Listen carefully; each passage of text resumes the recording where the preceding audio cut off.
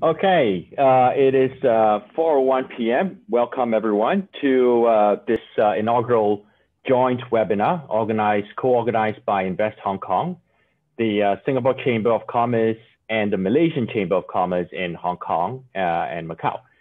I'd like to thank everyone for attending today. We have a good group of attendees. I believe we have 71 participants at this point in time, and we expect we have over 200 people signed up. So as is the case with these webinars, people tend to dribble in over time. So we should have a very good crowd here. I understand that the majority of our, well, at least, I believe more than half of the participants are from Southeast Asia, the ASEAN nations. So we have, definitely a lot of interest, and the other remaining attendees are actually in Hong Kong.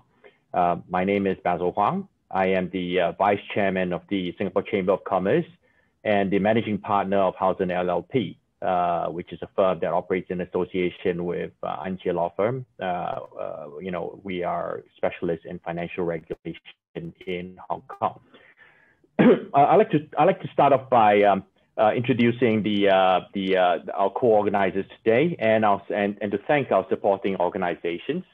As I've mentioned, we're very honored today to be co-organizing today's event with Invest Hong Kong. Invest Hong Kong is the Hong Kong government agency that is responsible and taking the lead for attracting and encouraging investment into Hong Kong. And today's topic is especially pertinent because we'll also be talking about how ASEAN companies can access the GBA through Hong Kong. And again, Hong Kong has for decades been the premier launchpad for companies wanting to access the Chinese market. But today we're going to be talking specifically about using Hong Kong to access the very exciting and probably one of the largest, the area in China with the largest GDP, the Greater Bay Area, or GBA. The other co-organizer, of course, is the Singapore Chamber of Commerce Hong Kong. The Singapore Chamber of Commerce in Hong Kong was established in 1995 and is today the official organization with the support of the Singapore government. That is the Chamber of Commerce for Singaporean businesses and businessmen in Hong Kong. The Malaysian Chamber of Commerce, likewise in Hong Kong and Macau, is the Chamber of Commerce for Malaysian individuals and businesses operating in Hong Kong and Macau. And the Singapore Chamber and the Malaysian Chamber, we've co-organized other webinars before, and we hope to do more also with Invest Hong Kong going forward. And we certainly work very closely, the Singapore Chamber with the Malaysian Chamber, and have done so many times in the past. The supporting organizations we have today are the Department of International Trade Promotion, the Ministry of Commerce, Thailand, the Hong Kong Chamber of Commerce of the Philippines, the Indonesia Chamber of Commerce in Hong Kong, the Indonesian Young Entrepreneurs Association, the Board of Investment of Thailand, and the Vietnam Software and IT Services Association. We'd like to thank them very much for being our supporting organizations today. At this point in time, I'd like to introduce Mr. Stephen Phillips, who is the Director General of Investment Promotion at Invest Hong Kong, and also our panelists for today, our distinguished panelists. We're very honored to have them share with us their expertise and experience. Mr. Stephen Phillips is the Director General of Investment Promotion at Invest Hong Kong, at the government of the Hong Kong Special Administrative Region. Mr. Phillips is of course, as I mentioned, Invest Hong Kong is the government department responsible for attracting and facilitating foreign direct investment into Hong Kong. Mr. Phillips' career has been focused on Asia for more than 30 years. He first moved to Hong Kong in 1989 and was holding senior investment banking positions with Deutsche Bank, BZW, Barclays Capital, before co-founding a Hong Kong-based group of companies providing IT, financial, and consulting services across Asia. So in 2004, he joined the UK's Department of International Trade before becoming the Chief Executive of the China-Britain Business Council in 2006, as well as Chairman of the EU-China Business Association. Mr. Phillips holds a Bachelor of Science in Chemistry and Law from the University of Exeter. Let me go on to also introduce the other panelists. Mr. Charles Choi is the Chairman and the Chief Executive Officer of Tian Tian Catering Group Limited. Tian Tian Catering was founded in 2017 and is devoted to bringing change and a better culinary experience. Mr. Choi is responsible for the formulation and implementation of the strategies to achieve business objectives. In 2020, Mr. Charles Choi became a member of YBO and an individual member of the Singapore Chamber of Commerce in Hong Kong. We next have, after Charles has spoken, we have Mr. Herman Jie. Herman is the Head of Business and Professional Services at Invest Hong Kong. Mr. Jie was appointed as the Head of Business and Professional Services at Invest Hong Kong in December 2019. Invest Hong Kong. At Invest Hong Kong, he helps overseas and mainland companies to establish or expand their business presence in Hong Kong. He has over 25 years of work experience in the banking industry. Before joining Invest Hong Kong, he had worked at UBS, BNP Paribas, and HSBC. Mr. Jie graduated from the University of New South Wales in Australia with a bachelor's degree in electrical engineering and York University, Canada, with a master's degree in business administration. We also have with us today Mr. Ronald Sum. Mr. Sum is a partner in the Hong Kong office, and he's the head of dispute resolution in Asia of Edelshore Goddard Hong Kong LLP. He concentrates his practice in all areas of dispute resolution, specializing in China-related matters, cross-border disputes, and international complex commercial disputes. Mr. Sum is qualified as a solicitor in Hong Kong, England and Wales, and Australia.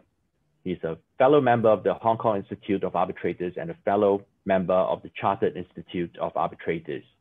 He is the immediate past chairman of the International Chamber of Commerce, Arbitration and ADR Subcommittee. He's also the Council and Appointments Committee member of the HKIAC, the Hong Kong International Arbitration Center. He sits on the panel of arbitrators of various institutions and has acted both as counsel and arbitrator in administrative arbitration proceedings, including the ICC, HKIAC, LMAA, CTAC, SCIA, SIAC, THAC, GAFTA, FOSFA, etc. Ronald has conducted arbitration in Hong Kong, China, London, United States, Indonesia, Vietnam, Australia, and Singapore. Ronald is also an accredited member of HKMAL, CTAC, and the Law Society of Hong Kong. He was recently appointed as an investor state mediator under the Mainland Hong Kong Closer Economic Partnership Arrangement, and he's a council member of the Hong Kong Mediation Council. He also sits on the Hong Kong Government Advisory Committee on the Promotion of Arbitration and the Hong Kong Steering Committee on Mediation. He is a director of EBRAM International Online Dispute Resolution Center. And last but certainly not least, we have Cindy Wong, the rose amongst the thorns, I guess, in today's panel. Cindy is the head of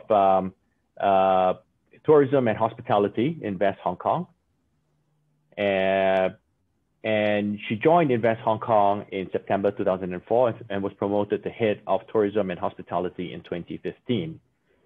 Her team attracts companies from HoReCa, and I'll leave it to Cindy to explain what HoReCa means. Hotel, travel. Restaurant, and cafe. Okay, there you go. So, yeah, hi. Travel, MICE. I think that's, I know what MICE is, but I can't exactly remember what it stands for, but it's exhibitions, you know, meetings. Cindy, perhaps you could help me out here. Bingo, yes, you're correct. It's MICE means meetings, incentives, and exhibitions. You're right. Conventions and exhibitions. Wellness, beauty industries globally. Prior to joining Invest Hong Kong, Ms. Wong worked in a multinational advertising agency, entertainment group, the Hong Kong Tourism Board, and the banking industry. So all very, very fun jobs. Ms. Wong has a bachelor's arts degree from the University of Hong Kong and is a certified financial planner. Cindy speaks fluent English, Mandarin, and Cantonese. She's an animal lover, and she enjoys bringing new dining and beauty concepts to Hong Kong, which is not only her passion for life, but her mission for Hong Kong.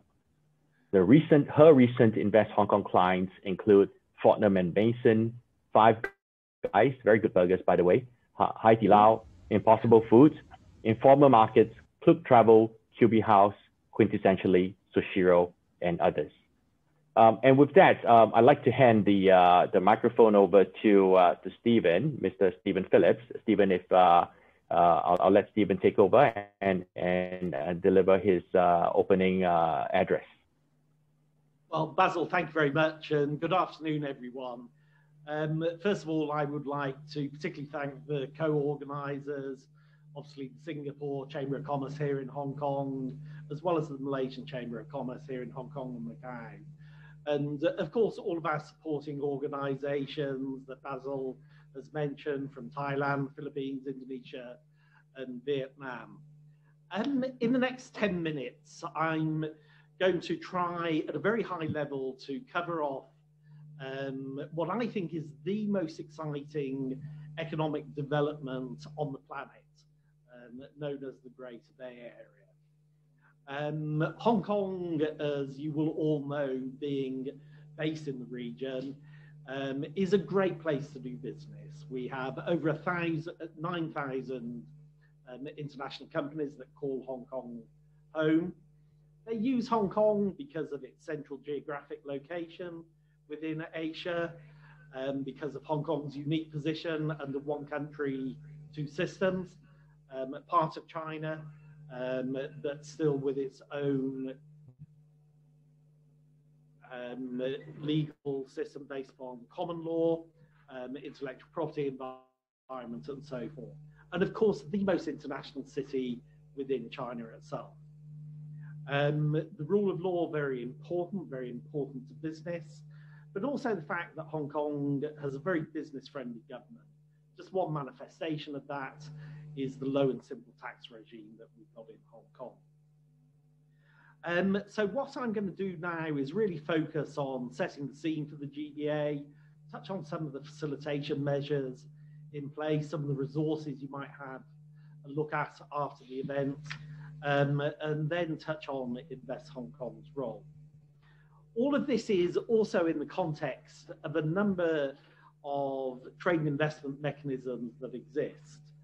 There's a Hong Kong ASEAN FTA. Now that has different terms depending upon the individual member states within ASEAN. And then there are different provisions depending upon the nature of your business. But that's one mechanism. Hong Kong has also got its own FTA, if you like, with the mainland called CEPA, which could also be something very useful to companies from ASEAN to get the most preferential access possible ever into the mainland by having an entity in Hong Kong. And of course, just in the last few days, we've seen the signing of the RCEP, which obviously really covers the region that we're talking about. In terms of what it might mean for your individual business, the team at Invest Hong Kong would be very happy to talk on a one-to-one basis because it really is quite detailed. But I think the final point I'd make on this is, at the end of the day, you should focus, to begin with at least, on where is the business opportunity, what is the scale of that business opportunity, and then you look at some of the mechanisms around how can you best structure your investment. It's like, in my opinion, you should never take a decision on where you invest based upon tax. It's icing on the cake, and I think FTAs play a similar role. So moving on to the Greater Bay Area, this is a national policy priority from Beijing, and it really has a number of features that is trying to leverage the full potential of the Greater Bay Area. And GBA covers the 2 SARs, Special Administrative Regions of Hong Kong and Macau, and 9 key cities within Guangdong. And the strategic intents are shown in the coloured boxes. So innovation is at the heart of the GBA vision. And in this, Hong Kong has a particular role in being the international innovation and technology hub. Making the region internationally competitive is another key point. Making it a hotbed of commerce at a global level, leveraging the phenomenal manufacturing capacity within the region, also very important, and also utilizing the logistics. But it's not all about business, it's also about having a great living environment. So the livability part is also very important. This slide shows in a little bit more detail the key cities that form GBA. I won't bore you with the detail, but probably the key message is that the 11 cities in total account for 11% of the total GDP of China. So significant. And this next slide shows you how very significant it is. As of today, GBA, this region of 11 cities, is more or less the 10th largest economy in the world. So similar in size to Canada, similar in size to Australia, similar in size to South Korea. So it is a big economic entity. And secondly, the prospects for rapid growth are very high. So GBA in 10 years' time could be more or less the 5th largest economy on the globe. And that's in the context of China, probably by then being the largest economy on the globe. So something that's worth paying attention to, I would suggest. And what is really important from a business point of view is that GBA is home to 72 million people who've got the highest GDP per capita in the whole of China, home to some of the most innovative companies in China. I'm sure you'll be familiar with Shenzhen as the home to some of China's leading innovation-led companies. And the idea is to facilitate the economic integration of these cities, 3 different legal systems, different currencies, to leverage the best of all systems. You could make the analogy to the EU with the free movement of people, goods, services, and capital factors in sort of economic terms. And what that will do is unleash the potential of the region. Quite often a comparison is made to other Bay Areas around the world. Some people simplistically think that GBA is sort of this part of the world's version of the Bay Area on the west coast of the US. As you can see from this, it's a little bit different. It's 10 times the size in terms of population. So I think GBA, what makes it stand out is really the massive scale of GBA. And that brings it back to the scale, the extent, the depth of the business opportunities. Policy measures are being introduced on an ongoing basis to facilitate this vision of the closer economic integration of the region. We'll share the slides with you afterwards, so I won't go through all of this. But there will be incentives around taxation. There will be preferential access for certain sectors, the legal sector, construction sector, the facilitation of moving around within the region, and lots on the innovation agenda. What we will also do after this is share with you 14 different notes that we have got on the opportunities in a number of sectors, and also some of these facilitation measures. And our job to Invest Hong Kong is to help you understand what is most relevant to your business. Hong Kong has got this very key role to play within GBA, and really it's the bridge between GBA and the rest of the world. So in the context of today's discussion, it could be ASEAN companies coming into Hong Kong and then going further, more deeply into the GBA. But equally, companies in the GBA using Hong Kong to go out to the rest of the world. So very much this two-way street. Some of the key things in terms of why Hong Kong has got such an important role to play listed on this slide, and broadly fit into the government policy side, the support that we've got in terms of incentives, policy initiatives, the fact that Hong Kong is home to so much international talent, and then the facilities that we've got within the city that really are suitable for world-class companies. To be trite, money makes the world go round. Obviously, Hong Kong is one of the world's top 3 international financial centres. So the ability to raise capital at every stage, from angel through to listing on the Hong Kong Stock Exchange, very important. And that business environment too. I'd like to drill into a little bit more detail on how Hong Kong might work, let's say for a manufacturing company that is in a technology-related business. And here we foresee that, let's say it's a company from Malaysia, that you're looking at the GBA, you're looking at wider China, perhaps looking to serve Northeast Asia from Hong Kong. You could have an R&D team and a financial team and a strategy team in Hong Kong.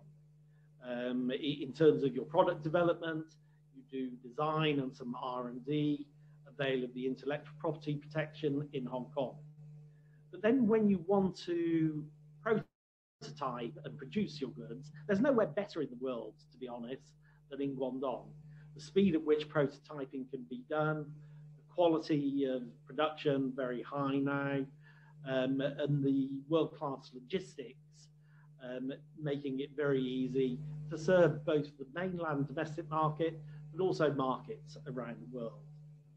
But then when you're looking to take your product or service back to the international markets, you can come back to Hong Kong, your sales and marketing function in Hong Kong, using the financial wherewithal of Hong Kong. It could be trade finance, FX, hedging.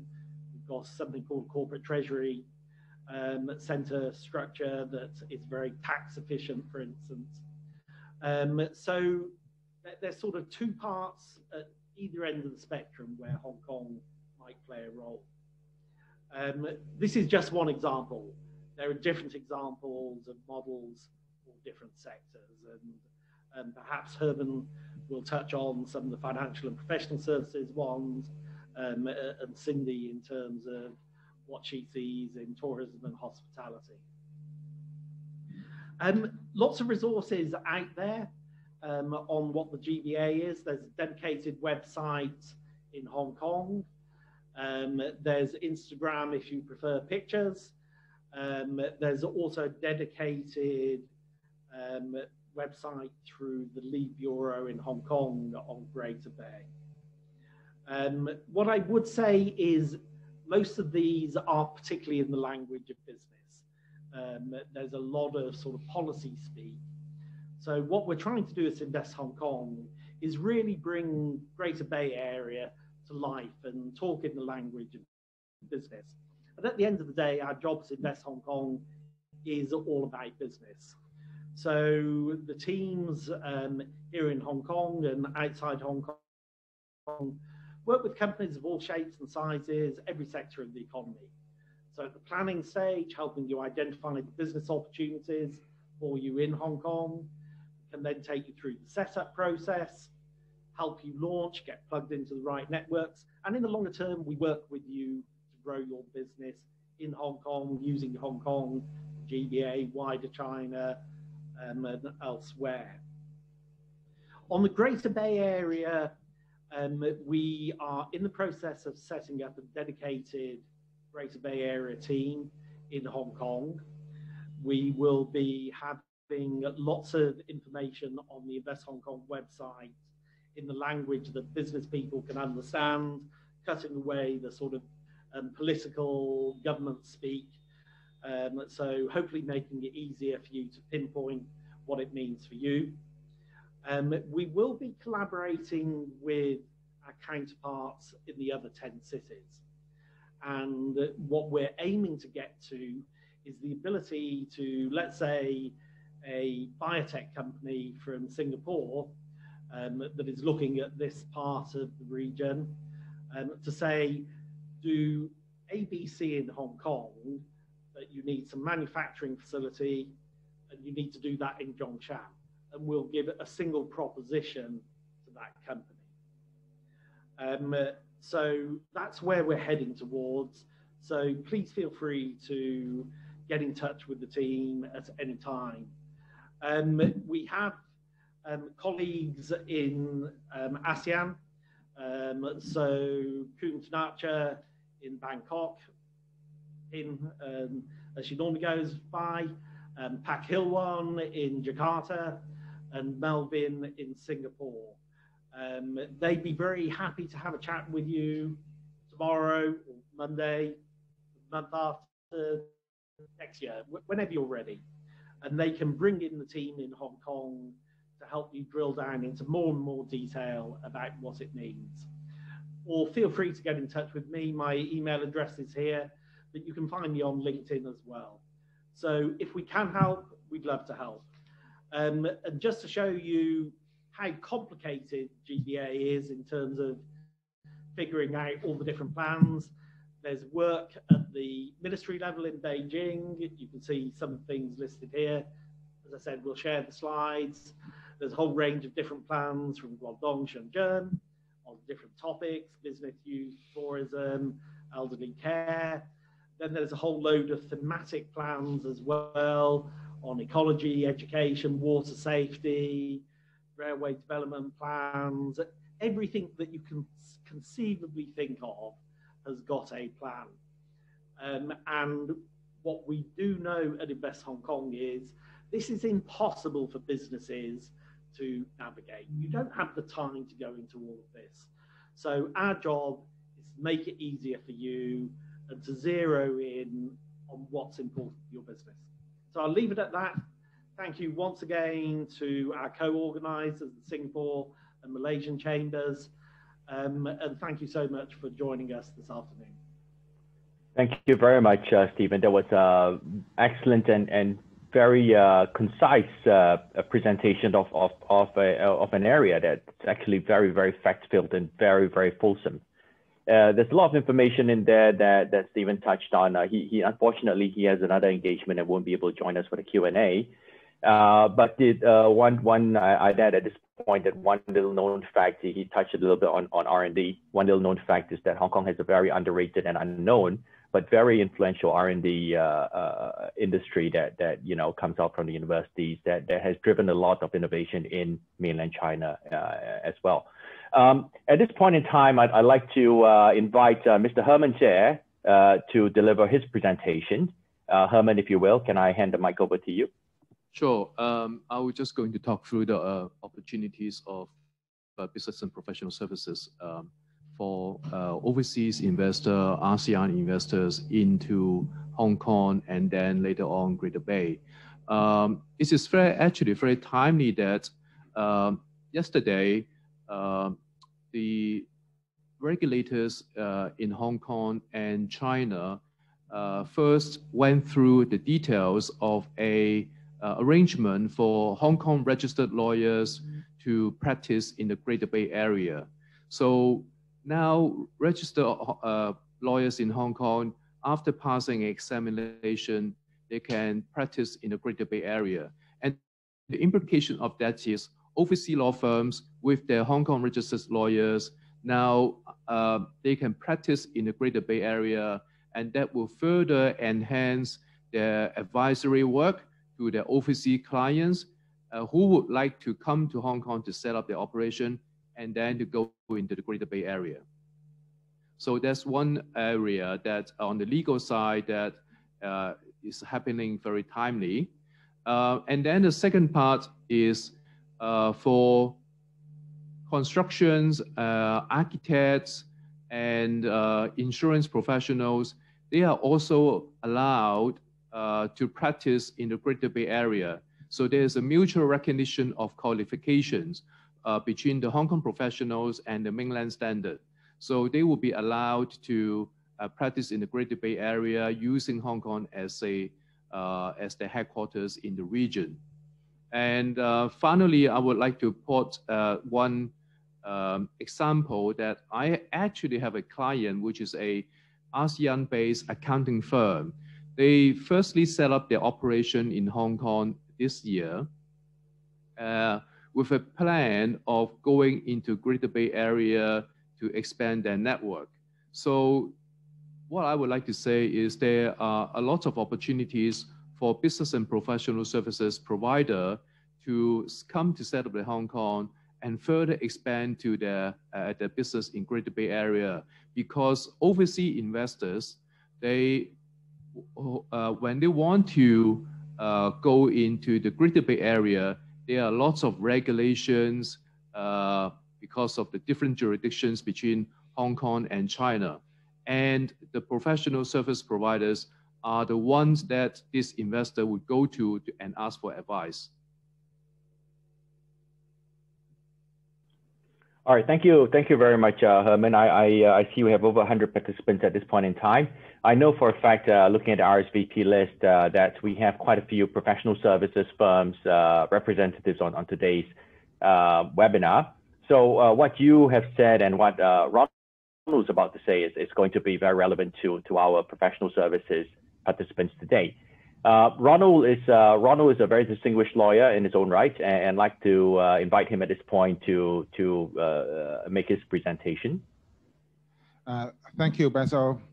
As time is the premium, so I'm just going to go right into my presentations. Now, as you can see from my first slides, if I can get to there, can you turn the page? Thank you. Next page. Yep.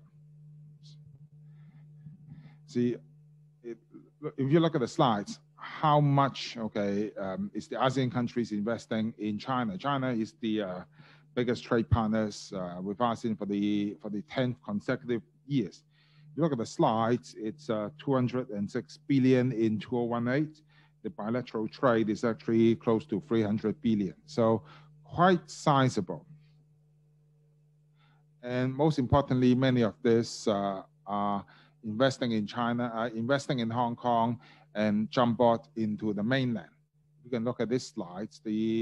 Hong Kong is one of the largest source of foreign direct investments into China. It accounted for 54% of the national total. As at the end of 2018, is nearly 1,100 billion. So quite sizable. Now, obviously, with such sizable investments, many people first go to Invest Hong Kong to ask for opportunities. And of course, the clients do their own due diligence. But most importantly, when they come to the lawyers, the accountants, what do they ask? Well, I'm investing billions or millions of dollars through Hong Kong into the GBA. Okay, would this be protected? Is the rule of law transparent, etc.? Obviously, the rule of law in Hong Kong is extremely transparent, but so far as concerns investment protection, Hong Kong has lots of very unique mechanism, that only applies to Hong Kong. For example, if you are investing through Hong Kong into China, your investments are protected, so to speak, in the event that there is any change of government policies or change of policies of a local government in whether it is in China or in Hong Kong, there is what we call the CEPA, Closer Economic Partnership Agreement mediation mechanism. We're not talking about let's go to court or let's go to arbitration. It is a mediation process, where the government agencies, whether in China or in the mainland or in Hong Kong, will try to settle the differences in terms of a win-win situation to resolve the disputes. So this is one of the main mechanisms that Hong Kong has to protect the investors' interest. obviously, in the unfortunate events that one has to go into arbitration, which there are quite a few, because when you do business, you cannot avoid whether large or small types of disputes. So many of my clients will ask, well, I'm going to have an argument with a Hong Kong, with a mainland parties. How can I make sure that if I win the case, they have the money to pay me? See, the vice versa is also true. Many of the mainland clients will have the same questions. Now, this is the, as you can see from the slides, the first and only jurisdiction, we are Hong Kong, outside the mainland where parties to arbitral proceedings can apply to the Chinese courts for what we call the interim measures in the mainland. So we can actually, if it is a Hong Kong seated arbitration, then you can go to the mainland China, to go to the Chinese courts to make sure that the assets of your mainland parties are secured. Similarly, for mainland companies, the same applies as well. So it is always mutual. Now, Hong Kong obviously has lots of lawyers. As a lawyer, personally, I find them too many. But Hong Kong has over 10,000 lawyers because of the highly populated areas, and over 8,000 barristers, the last I see that. We do need these lawyers because Hong Kong is a very business-orientated place, not only for the disputes, for the IPOs, or for commercial contracts, setting up of the companies. Okay, so there are lots of legal experts in Hong Kong. As you can see, many are experts on IPOs, deal makings, constructions, IP, IT, marine. I thought you saw Stephen's slides. Okay, how do you transport the goods in Hong Kong?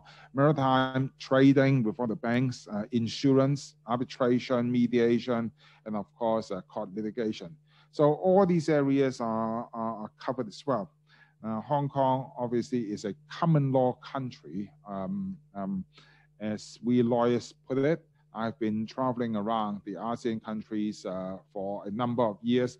Many of them have their own laws, own rule of laws.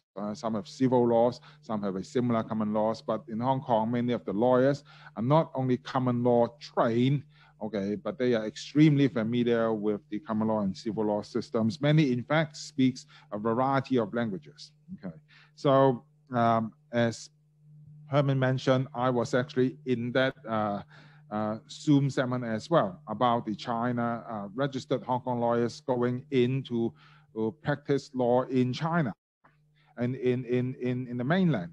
So many of the of you participants out there, you may have a preferred law firm.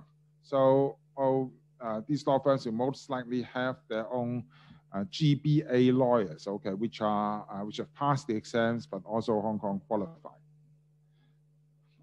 Many people ask, well, what if in this pandemic I cannot travel? What's going to happen to that? Do you have any online platform? Yes, obviously Hong Kong has the online platform. We call them the ODR. I like to invent a term called the ODM. Okay, many people talk about dispute resolutions, but not only that. Okay, there's also the online deal making, called the ODM. In Hong Kong we have the eBRAM. Okay, electronic business-related arbitration and mediation. This is an online platform for both dispute resolution and deal making. There are a number of rules for this eBRAM. For example, we call them the COVID-19 rules, and the ODR platform specifically for arbitration and mediation. And they are, as far as I know, entering into some sort of framework agreements with the APEC economies. There's also this rather good idea. Okay, we look at the last point. It's called Hong Kong investment, Hong Kong law, and Hong Kong arbitration. So WUKI, as we call it, is a new term, probably started some 2 weeks ago, where Hong Kong companies or Hong Kong investments investing in the GBA can apply Hong Kong laws and can have their disputes settled in Hong Kong by way of arbitration. So for those who are familiar with common laws, they can jump board, they can set up companies in Hong Kong, then invest in China with the Hong Kong investment, Hong Kong law, and settle the disputes in Hong Kong as well. Okay, this is Hong Kong investment, Hong Kong law, and Hong Kong arbitration. Obviously, if you look at the black and white slides, Hong Kong's container throughputs are amongst the top in the world.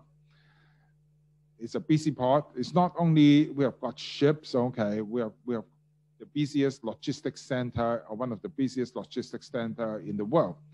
Now, the most recent exciting news is that according to the Baltic and International Maritime Council, the BIMCO as we call it, has just added Hong Kong as one of the jurisdictions to settle disputes by way of arbitration. For those involved in the maritime trade, okay, BIMCO, or when you charter ships, BIMCO is one of the forms that you use regularly, and you can settle the disputes in Hong Kong.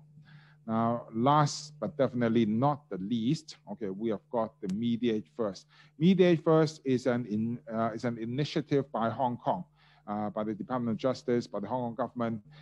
It reflects the Asian cultures, okay, or the ASEAN cultures, including Hong Kong and the mainland.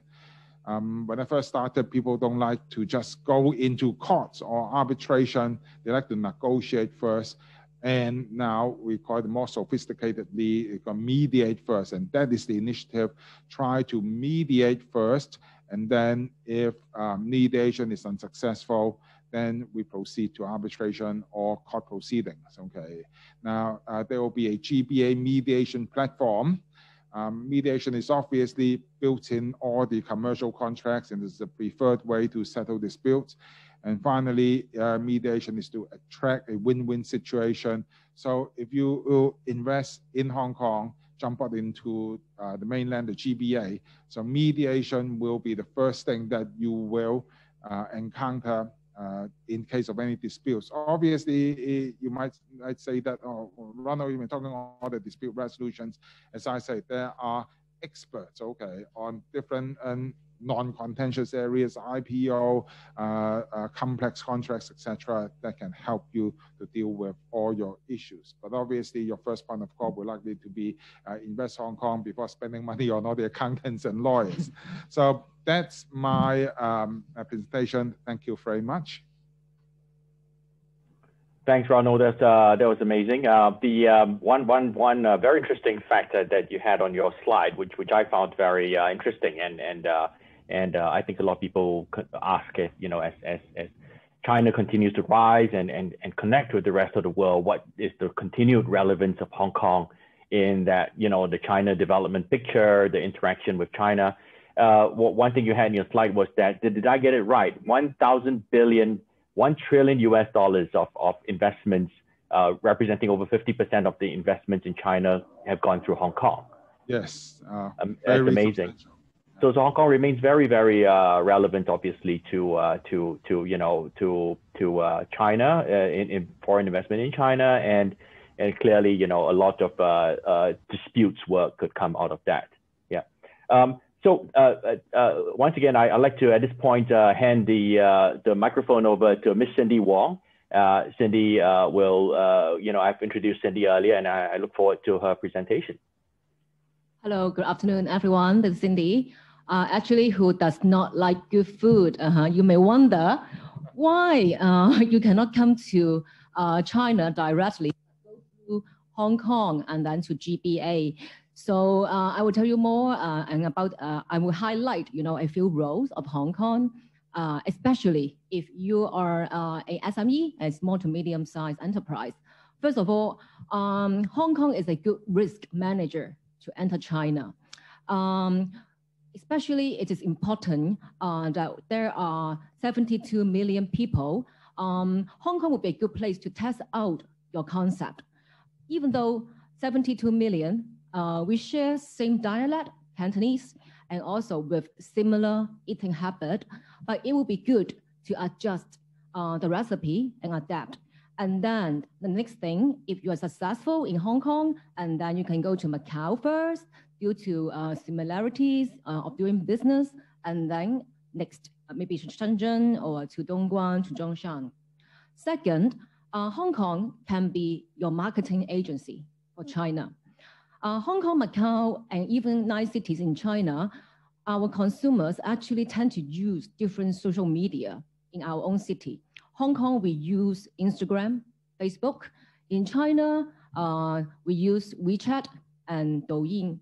In Hong Kong, we use traditional Chinese. In China, we use simplified Chinese. So Hong Kong has free flow of information, and we have plenty of professional agencies to help you to monitor the global trend and also adjust your marketing strategies faster and to be more targeted. Third, Hong Kong can be your fund manager and your matchmaker for expansion. Hong Kong has comprehensive banking system and exchange control and capital. Many F&B clients, they use Hong Kong as a place to raise funding and search for the right partners to expand into GBA together. Like for example, a good partner can be Tian Tian Catering, can be Charles, and he is one of them, one of the competent and local partners you can work with.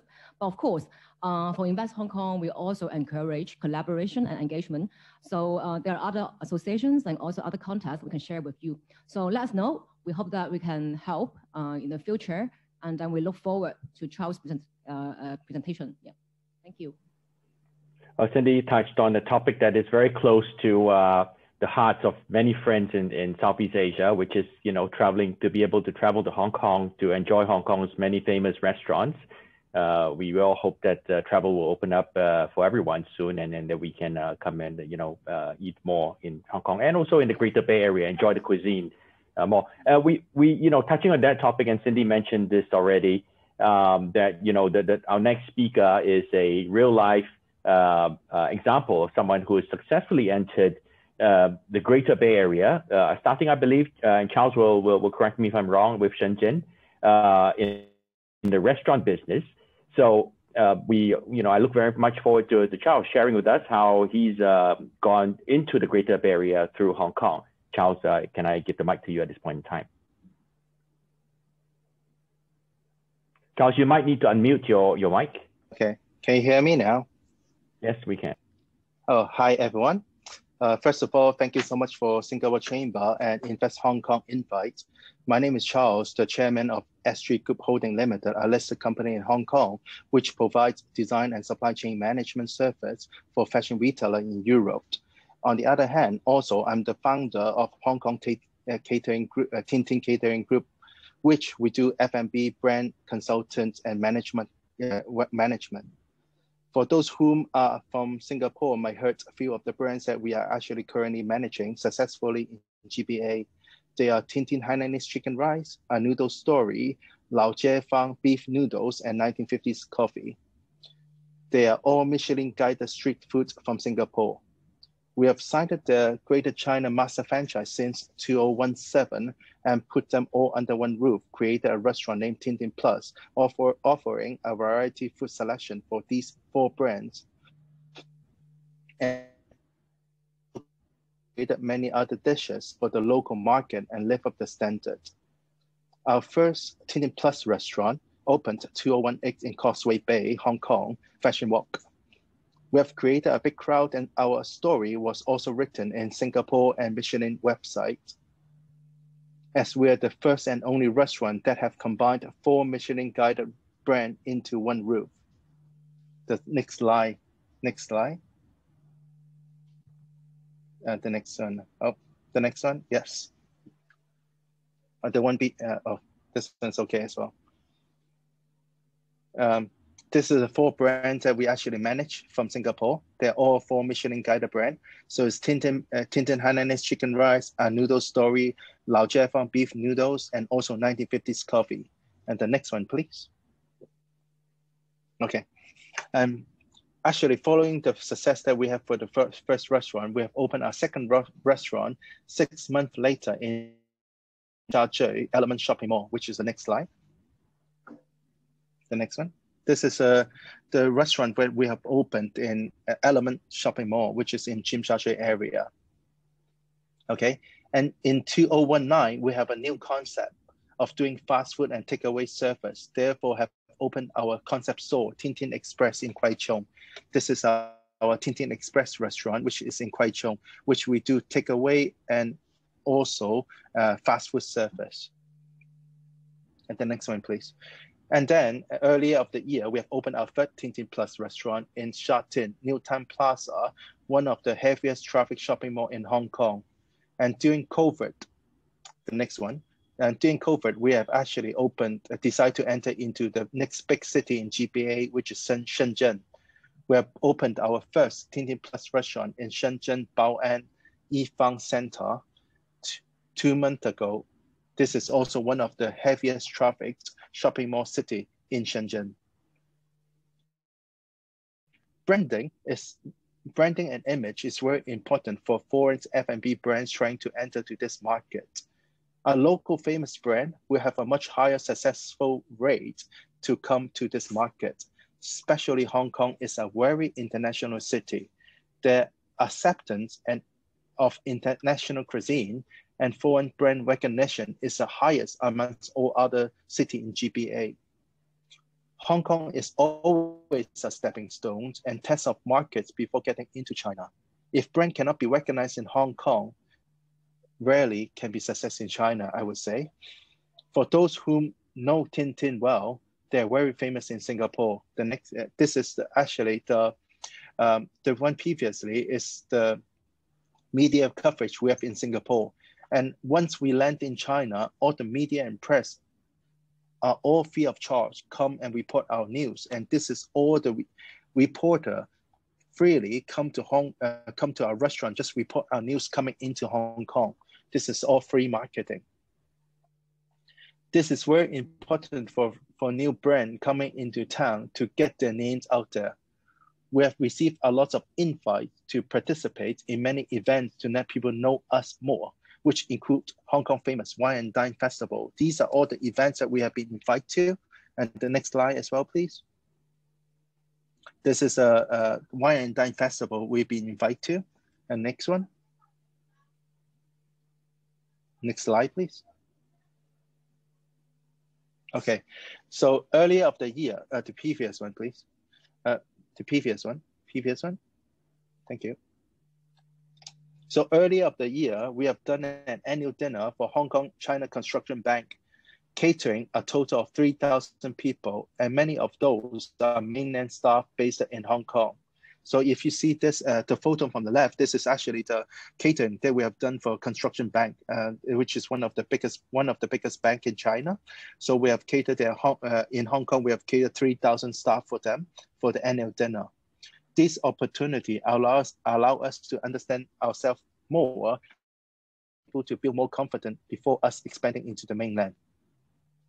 The exposure we have in Hong Kong allow people from the industry to recognize our brand and able to attract landlords to give us better location for our expansion. Location selection is so important in order to succeed in this industry. Without a good location to begin with, chance of succeed is very, very minimal. The next slide, please. The next one. Next one, please. Okay. And the next one.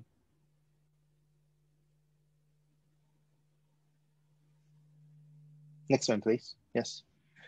So follow up what I was saying. The exposure we have in Hong Kong allow people from the industry to recognize our brand and able to attract landlords to give us better location for expansion.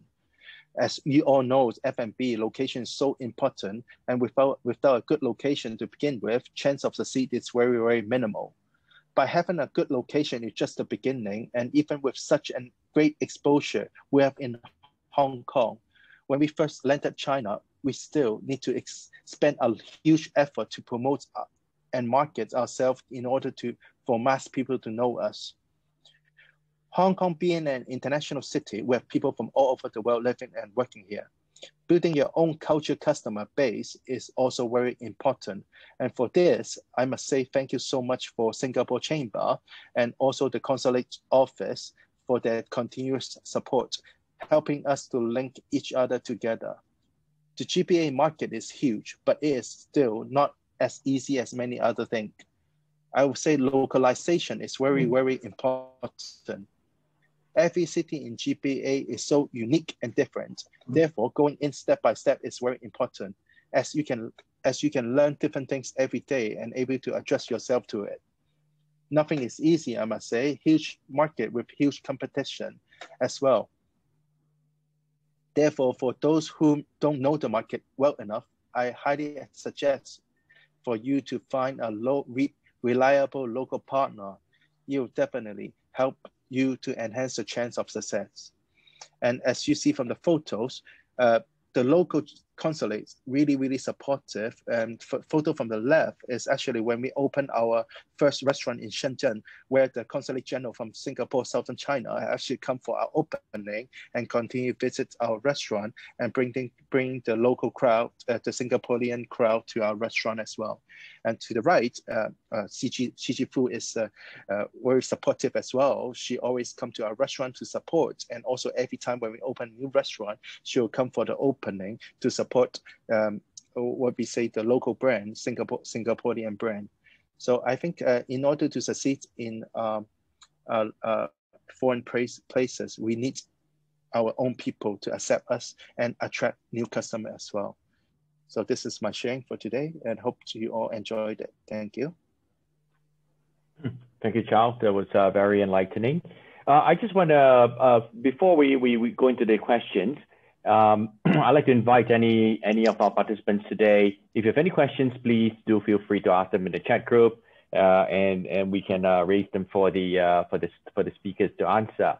But Charles, before we leave you, you mentioned earlier that it's if anybody wants to enter into the Chinese market, they should use Hong Kong as a testing ground. If you cannot succeed in Hong Kong, you're not likely to succeed in mainland China. I'd just like to understand a bit more about that. Why do you say that?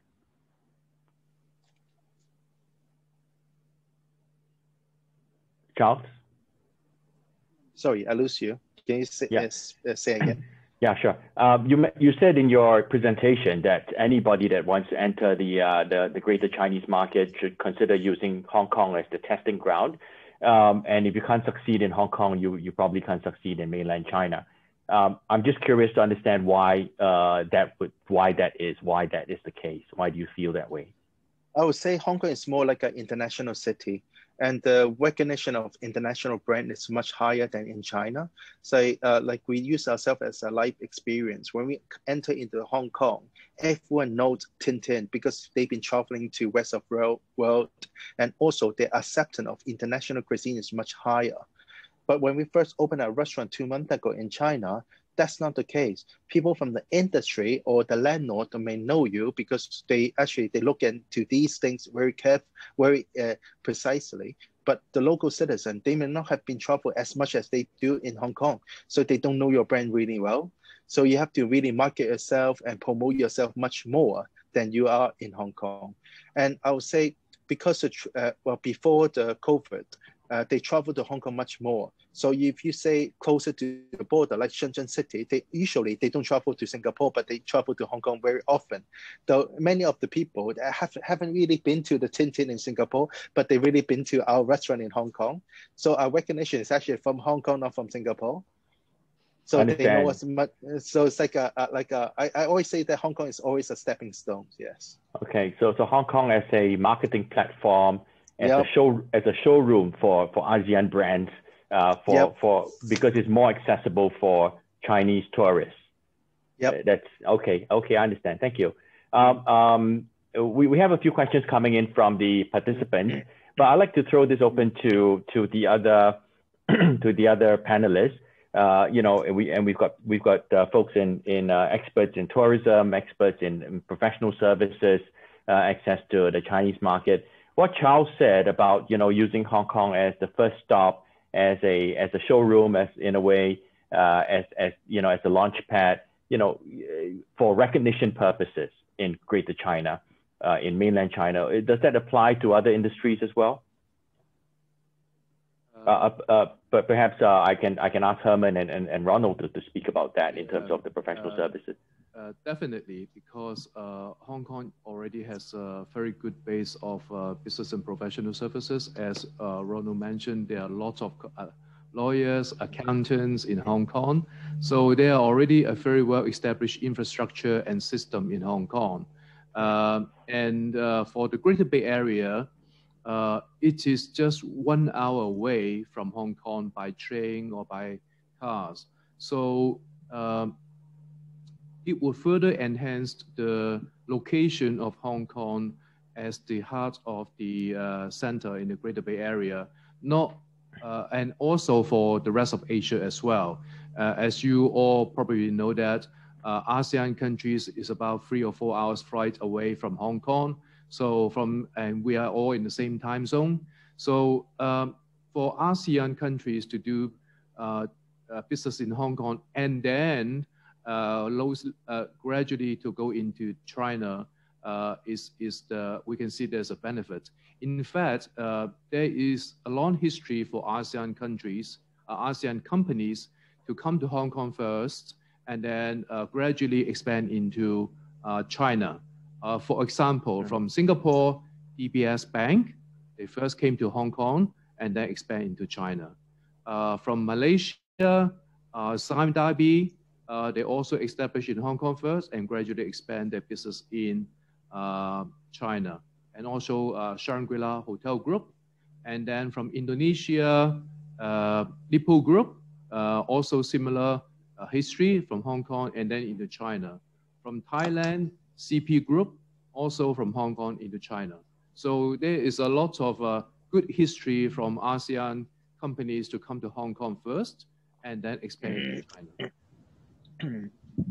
Yes, to supplement Herman, because there are, from a legal perspective, the rule of law in Hong Kong is very transparent. It has been operating for a long time and has been operating extremely successfully. So for so many years, when businesses coming into Hong Kong, be it the ASEAN or from wherever, even from the mainland, investing in Hong Kong, okay, they know what they're expecting.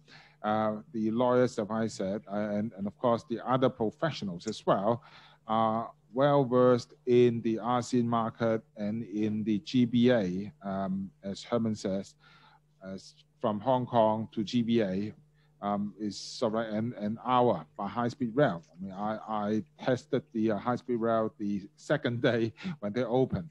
I traveled to Futian, and it's only 10 minutes, and then you are into a new area. It's an eye-opener. So, because of that, it is extremely easy to travel back and forth from GBA to Hong Kong with the Hong Kong steady base, the rule of law, and of course, various professional services. And most importantly, the business knows how Hong Kong operates, East meets West, okay? And that's why a lot of them choose Hong Kong as the base, as a test market. As Charles put it, I think he put it as a showcase, okay? It's like a showroom. Okay, the Hong Kong, and that's what Hong Kong is for all the Hong Kong.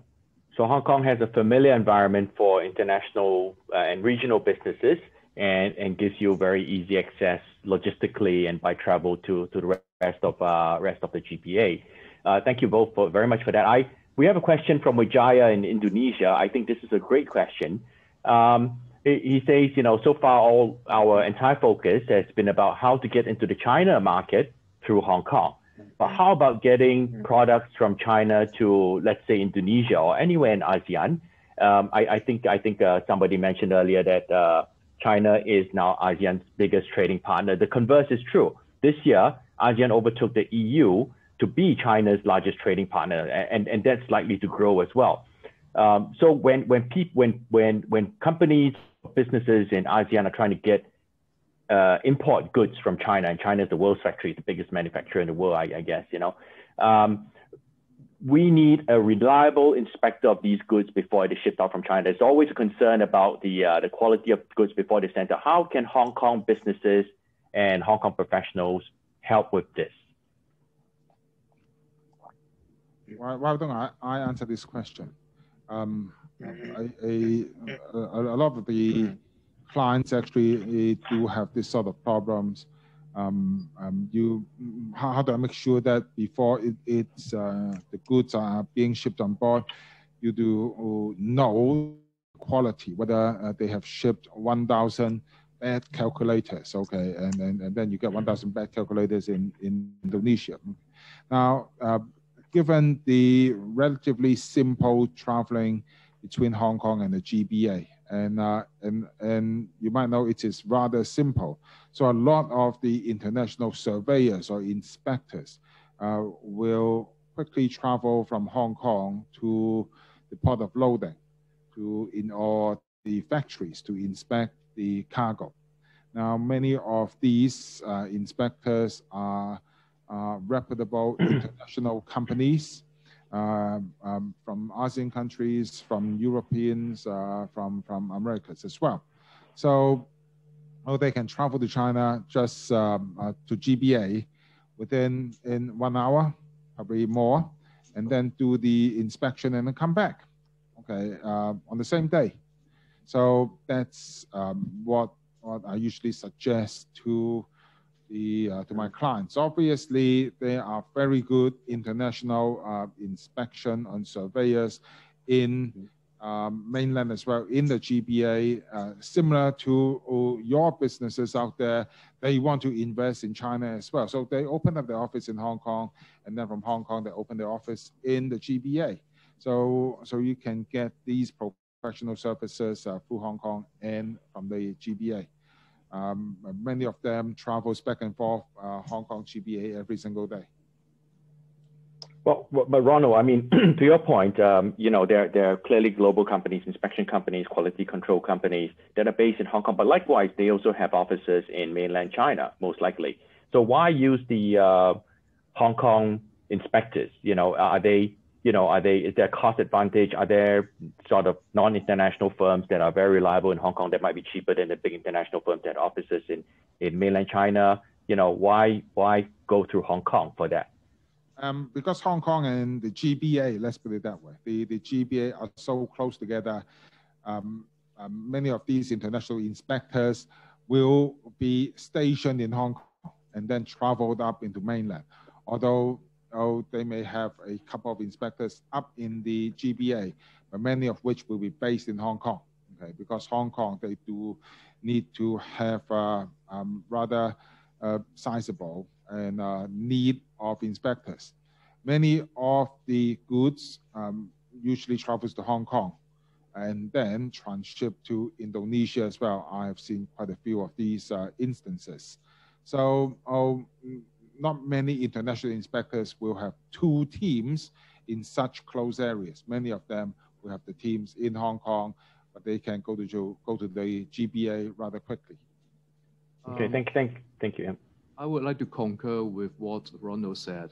In fact, I have spoken to a few clients and also certification and testing company as well, and the professionalism of the staff in Hong Kong and the system in Hong Kong actually make overseas investor have a very good image on the reputation of Hong Kong as a testing certification center. So I think that adds to the benefit of Hong Kong being a import-export hub for China and the rest of the world. And as a lawyer, I must say this, obviously, if you're testing an inspection company in Hong Kong makes a mistake, it's easier to sue them probably in Hong Kong. Hope will never happen. Well, we have to think about that. I mean, the what's backing up that certification is important, you know, and you know how much teeth it has, right? We've been talking a lot about professional services, and I see in the chat group there's a rather long and comprehensive question, which I'll get to about professional services. But I wanted to also get Cindy's views, you know, in terms of the tourism and hospitality industry, sort of the you know, what's Hong Kong's value to this GBA ASEAN nexus, this linkage between the GBA and the ASEAN economies. in tourism, and what role does Hong Kong play, whether it's going into China or coming out of China? Thank you, Basil. Well, actually, like I talked before, Hong Kong's value is mainly, let me recap again, is the, the risk manager and also market agency, fund manager, and also the last point I mentioned, the last is the matchmaker for companies. I think especially important nowadays. For ASEAN companies, enter Greater Bay Area, I think it's very important, for them to understand what is needed, in the GBA area, choose the right product if they are doing trading, or if they are doing restaurants, adapt to the local, the palate, and then enter the GBA. I would say if they can adapt the strategy for the GBA through Hong Kong, the successful rate would be higher, just like Charles said before. Okay, and that ties in with a question that one of our attendees participants has asked. You talked about Hong Kong's role as a matchmaker.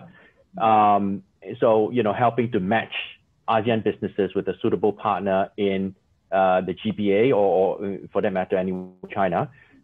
What are the key issues, do you think? And I throw this open to all the panelists, and Charles, maybe you could also say something about this. What are the key issues of, I guess, finding and working with a good local partner to help, with market entry into China, or even with, importation of goods from China to ASEAN? What are the key issues that you've come across in finding and working with a good local partner? I don't know which of the panelists would like to speak. Should I start first? Okay, please go ahead. Yeah, I can start first.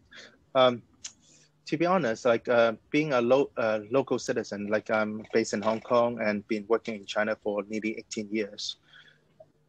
Every city in China is so different.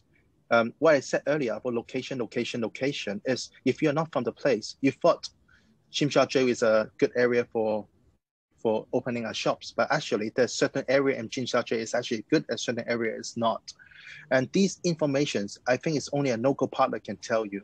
Like Cindy have said earlier, like in Hong Kong, we may use YouTube, Instagram, Facebook, but in China, we actually use other things. If without a local partner, you may be spending your money like everywhere without getting any result. So a good local partner, they will able to tell you where you should spend your money, where you should not, and where. This is, I think it's very important, is to find you the best place to locate yourself. Myself, like opening the first restaurant in Hong Kong, coming to Shenzhen as a second place. Some people may mention Macau is a good spot, but if I being a local people, I would say Macau, the population is not high, GDP is not the highest, that I would rather go to Shenzhen than Macau. Spending my efforts in Macau is no use. But why I use Hong Kong as a stepping stone, because the crowd of people in Hong Kong, shopping mall is less in Hong Kong, spending power per person is much higher, the table turnaround is much higher. And it's much easier business, I would say, when I do business in Hong Kong than in Shenzhen. So this is only a local person can tell you, but other people will tell you, China, you get lots of opportunity, lots of populations, lots of people spending money. That's not the case, I think. Thank you, Charles. That's very helpful. And this is, you've just explained or highlighted the hallmarks of a good local partner.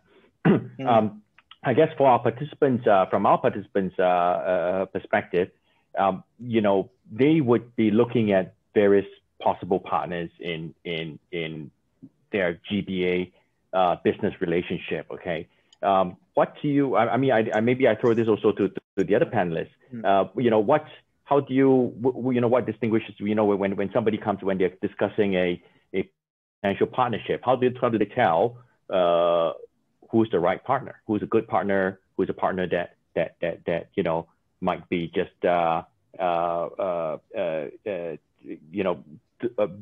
doing a sales job, but unable to deliver what they need in the end, who's honest, who's not. I guess, I'm not sure I guess, maybe somebody from Invest Hong Kong, and Ronald, you've seen a lot of these disputes as well. Maybe you could also mention a little bit about, what you've seen, sort of things to look out for when engaging or deciding on a local partner. Okay, maybe I'll go first. I think Hong Kong is the platform for, it's also the platform for a lot of Chinese companies to go overseas as well. A lot of them have established offices in Hong Kong, and from Hong Kong to go overseas. So when the ASEAN companies or professional firm, they come to Hong Kong and look for a partner, it's very easy. I mean, like what Cindy said, is Hong Kong is a place for matchmaking. So you don't need to actually go into China to find a good partner in China. You can actually come to Hong Kong, and already there are lots of Chinese companies who are willing to work with overseas company and bring them into China. That's one point. The second point is there are lots of professionals in Hong Kong, lawyers, accountants, and they will be able to give advice to the overseas investors to provide some due diligence service and to help the overseas investor to advise them, hey, whether this company or this person, what is his reputation, what is his background, whether he will be able to bring me into China and do a good business. So I think this is the value add for of Hong Kong to overseas investors who want to go into China. I cannot agree more with what Charles says. Getting a good partner, it's a key. Okay. What I mean by good partner is that I have seen so many failures in that good business partners and their partnership turns sour. And it ended up in courts, whether in Hong Kong or in the mainland. So the first stage, okay, is to obtain a good partner. Okay, now this is more like the job of Invest Hong Kong, more as Charles put it, the gut feeling. Okay, whether this partner suits you. Now, from the legal perspective, the lawyers or the accountants come in to check the backgrounds. I mean, better is lawyers, but to do the due diligence, obviously, the background checks, whether this person is good for the money, using a more slangy word. So whether this person is a good person or genuinely, or whether they do have the experience, what they said they have. But deep down, for the professionals, we can only check those information. Whether you trust this person, whether at the end of the day, the ASEAN business can trust the mainland partners, the Hong Kong partners. And then, at the end of the day, it is more a gut feeling. I mean, as a lawyer, I'm certain that using the word gut feeling is not very logical, but this is the first step. You need to trust your friend, okay, before you start doing the due diligence on this person. You've got to do the matchmaking yourself. You've got to have a good feel about your partners. Okay, that's what many of my clients have told me. And obviously, you've got to treasure the business relationships, because once the relationships gone sour, oh, trust me, good for the lawyers. Okay, lots of fees for me, but not very good for business. Okay, I've seen so many of this happening. Well, thank you, both of you. That's very helpful. I guess Hong Kong does have a large choice of very professional advisors, and in order to determine whether your potential business partner is trustworthy, my own personal experience has been that there are many good lawyers in China as well, and accountants and so forth. But they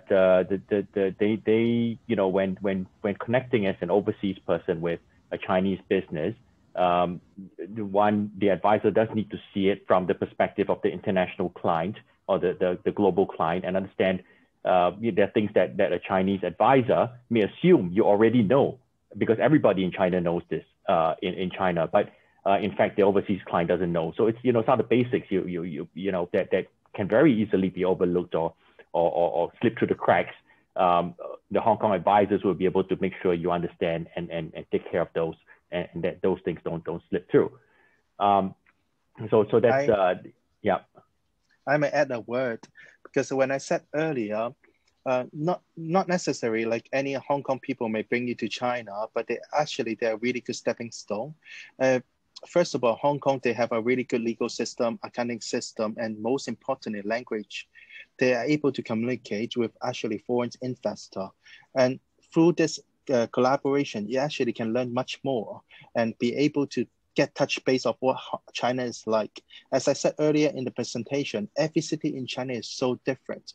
Not every people in Hong Kong may be able to bring you to every city in China. They may say that I know China, but actually they don't know anything about China, because every city is so different. But on the other hand, you'll know more about the China culture, like the basic then actually take it as a stepping stone. You'll get to know more afterward. Once you start it.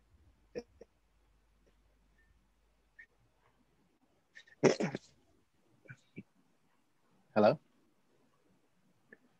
Hi. Charles, I think you broke up a little bit. Yeah.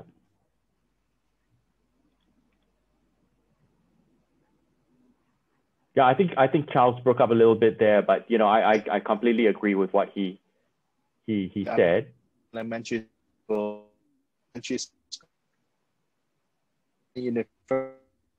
much harder to do. So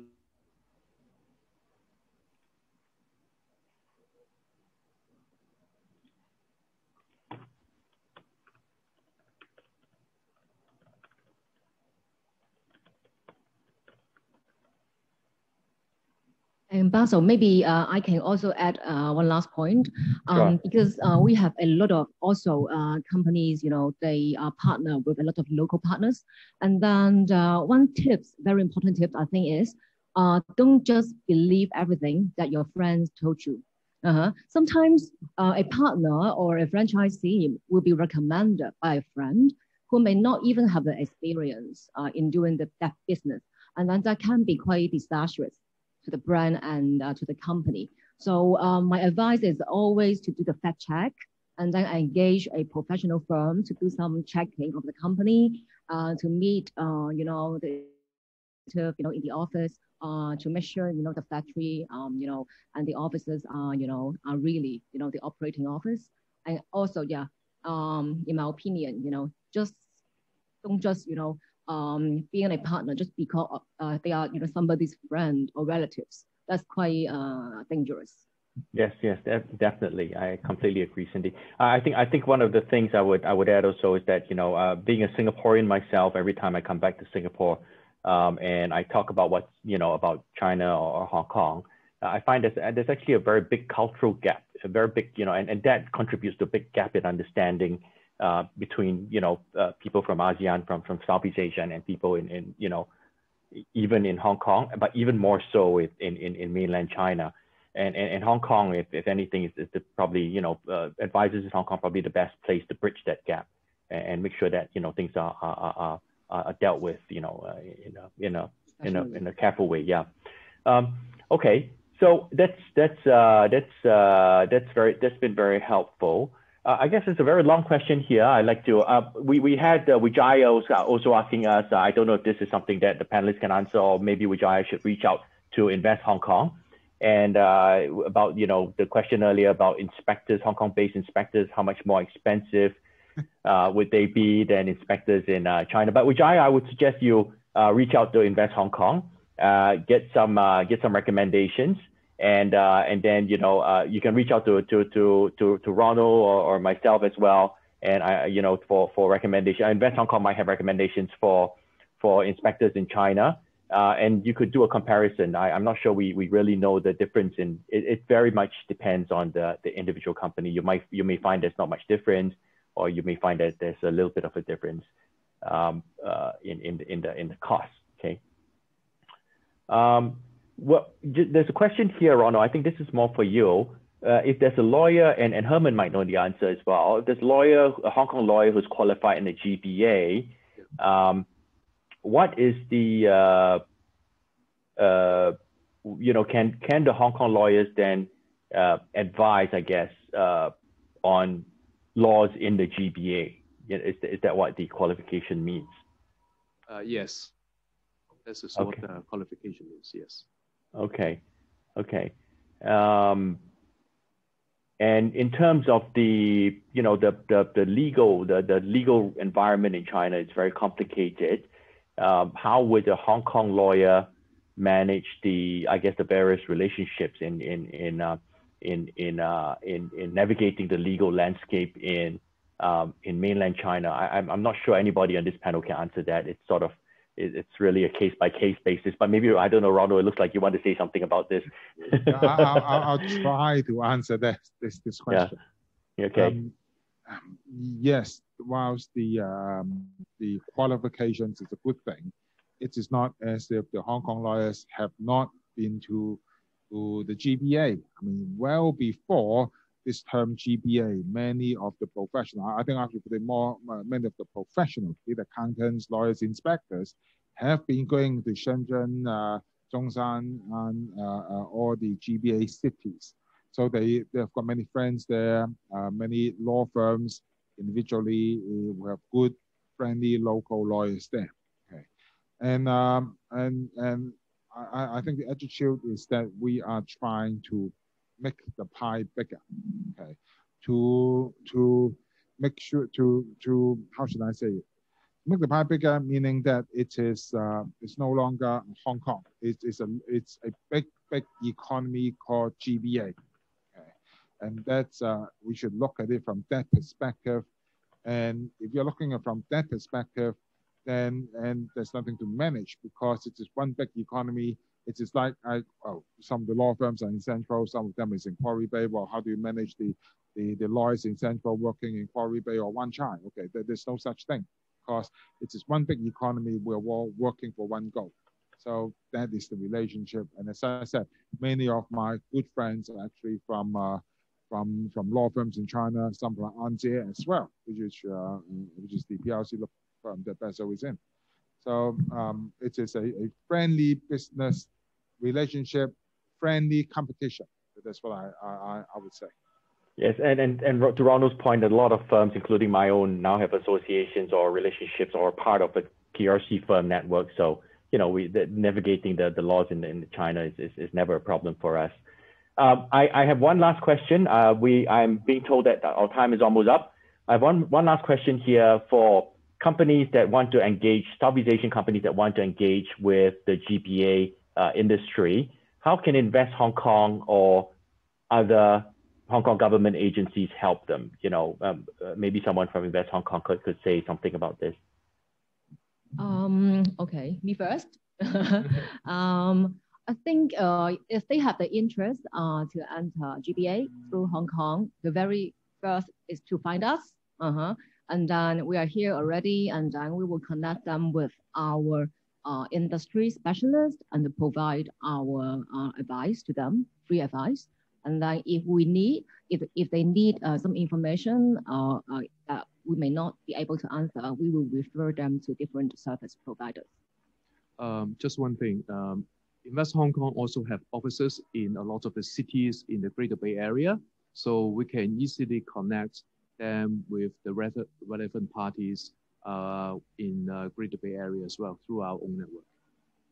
Okay, thank you very much. I have to say, when I was first setting up my business in Hong Kong many years ago, I also availed myself of the free services of Invest Hong Kong and found them to be very, very helpful for connecting me with all the right people. And it's free. It's provided by the government, and it's a top-notch service. So why not use it?